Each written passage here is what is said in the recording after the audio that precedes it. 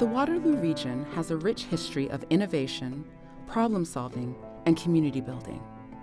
We know that when the potential, skills, and talents of everyone in our community are fully realized, our whole region grows stronger and more vibrant, socially and economically. But like many communities the world over, we face a barrier to unlocking this potential, a power imbalance stemming from a lack of equity. The members of Wellbeing Waterloo Region know that when we put our hearts, minds, and actions to it, we can construct a breakthrough. A way to reset these imbalances to create the vital conditions for optimal development for all, not just a few. Together, we began this process in 2019. We've created this tool to help you build your capacity and extend your learning to your organizations, colleagues, friends, and family. A single frame of a film by itself is just one image. But together, with other frames, it has the potential to become much more. A story that influences hearts, changes minds, and inspires feet to action.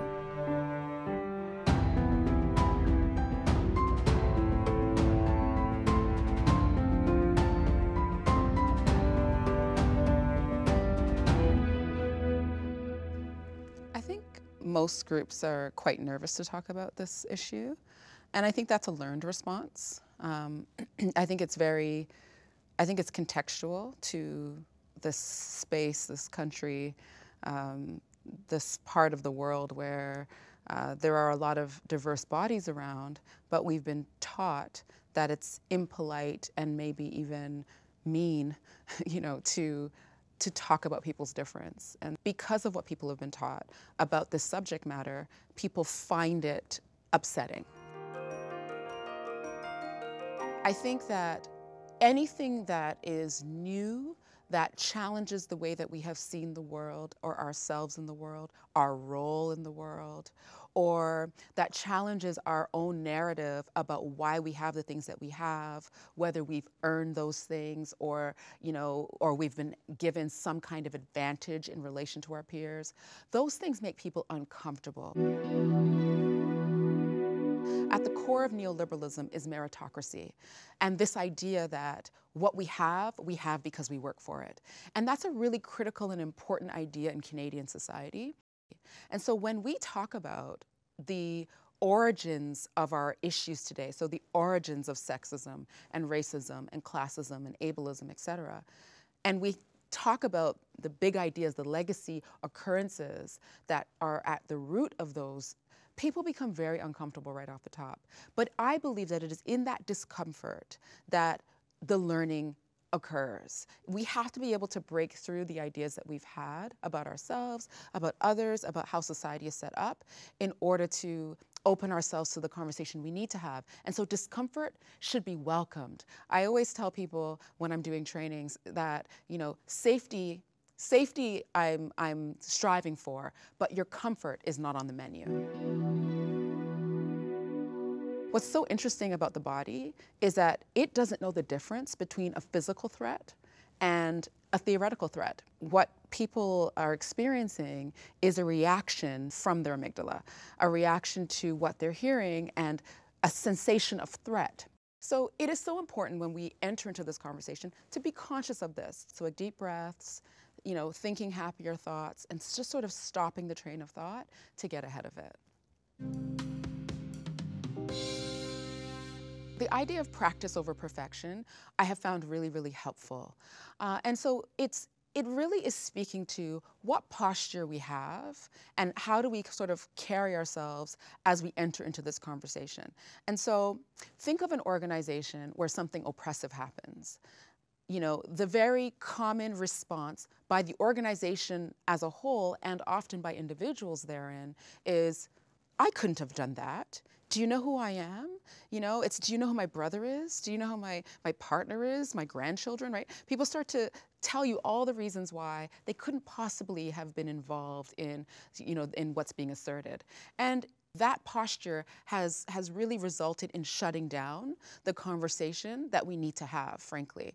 But what would happen if we saw ourselves as being in practice?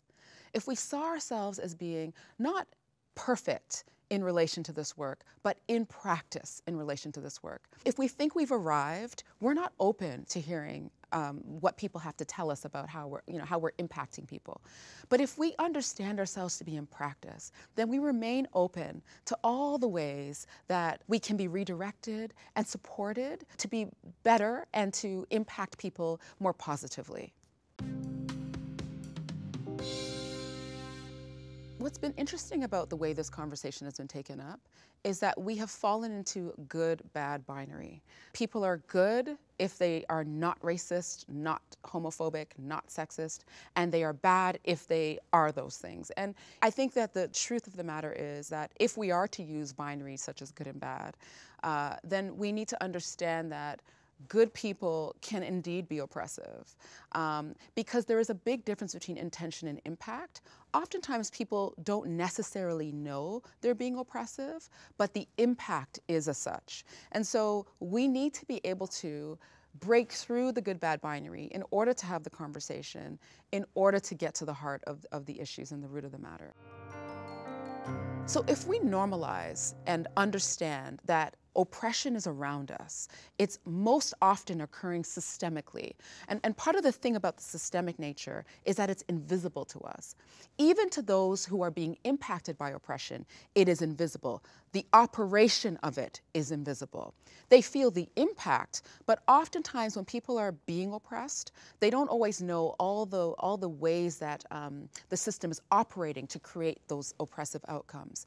And so if we first start with the notion that systemic oppression is real, it is happening all around us, I think that what that does right off the top is it allows people to lean into the conversation.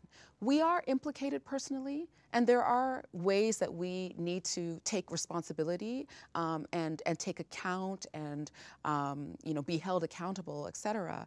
But we're also talking about a larger project that's afoot. So what we need to be conscious about is, how is it operating? Who is it impacting? Who is it benefiting? What's my role in disrupting that? Have I played that role, or have I played a role that in fact makes the experiences for those who are targeted by oppression worse? I've spent the last 20 years visiting all kinds of organizations in a number of sectors. I haven't ever visited a space that said, we're not concerned about marginalized people. It's nothing to do here, right? Every single organization I've ever visited expressed concern about marginalized people, expressed interest in doing something, their part, to address the experience of marginalized people. And that's been great. That's a great place to start. What then happens typically is they proceed to share with me the diversity committee, the flags that they have that represent diverse groups. And they'll tell me about the multi-culti potluck every third Thursday of the month, right? And all of that is great. And I wouldn't suggest that any organization stop any of those things. But when I ask then, what difference has all of this made? What outcomes have you seen that are different? And in most cases, organizations don't have that to report. And so it has occurred to me that one of the issues is that we have collectively kind of gone along a path of this work, but haven't stopped to really be clear about why we're doing the work. So you will hear organizations talk about diversity, inclusion, anti-racism and anti-oppression if they're critical, and all of these sorts of things, cultural competence, etc. But to what end? To what end anti-oppression? What should the organization look like as a result of having been committed for years to diversity and inclusion, to anti-racism and anti-oppression? What should be different? And, it is through an equity approach that we can ask those questions and answer those questions.